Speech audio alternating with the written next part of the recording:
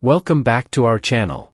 Today, we're diving into the fascinating world of agriculture and pest management. Have you ever wondered how farmers keep their crops healthy and thriving while minimizing risks to the environment and human health? Let's kick things off by defining what Integrated Pest Management, or IPM, really is. IPM is an ecosystem-based strategy used to tackle pest problems in various settings, be it urban, agricultural, or natural areas. It's all about long-term pest prevention by utilizing a combination of techniques. These techniques can include biological control, habitat manipulation, cultural practice modification, and the use of resistant plant varieties. The key takeaway is that pesticides are used as a last resort, only when monitoring indicates their necessity and with a strong focus on minimizing risks to the environment, human health, and non-target organisms.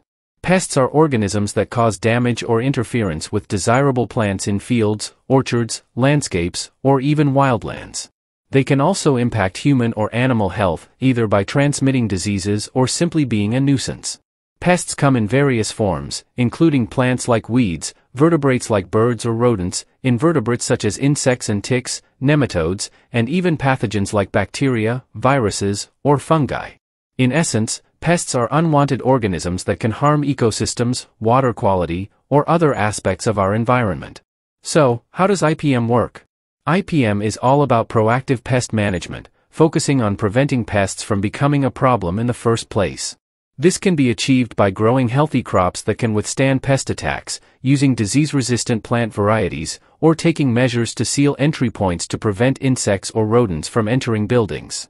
Instead of simply eliminating visible pests, IPM involves considering the environmental factors that affect the pest's ability to thrive. Monitoring and accurate pest identification are crucial steps in the IPM process. Monitoring entails regularly checking the area in question to identify which pests are present, their population levels, and the damage they've caused. Accurate identification of the pest is vital for determining whether it's likely to become a problem and selecting the most appropriate management strategy. IPM isn't a one-size-fits-all solution. It involves a combination of various management approaches that work better when used together. Biological control: this entails using natural enemies like predators, parasites, pathogens, and competitors to keep pest populations in check. These natural enemies can target invertebrates, plant pathogens, nematodes, weeds, and even vertebrates. Cultural controls: these practices aim to reduce pest establishment, reproduction, dispersal, and survival. For instance, adjusting irrigation practices can help reduce pest issues, as excessive water can lead to root diseases and weed growth. Mechanical and physical controls: these methods either directly eliminate pests, block their access, or create an environment that's unsuitable for them. Mechanical control could involve traps for rodents, while physical control includes using mulches to manage weeds, steamed sterilization of the soil to combat diseases, or barriers like screens to keep birds and insects out. Chemical control: pesticides are used in IPM, but only when absolutely necessary.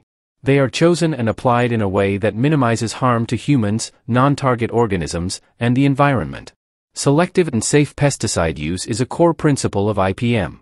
These principles and practices are combined to create IPM programs. If you have any questions or topics you'd like us to cover, leave them in the comments below. Thanks for tuning in, and we'll see you next time.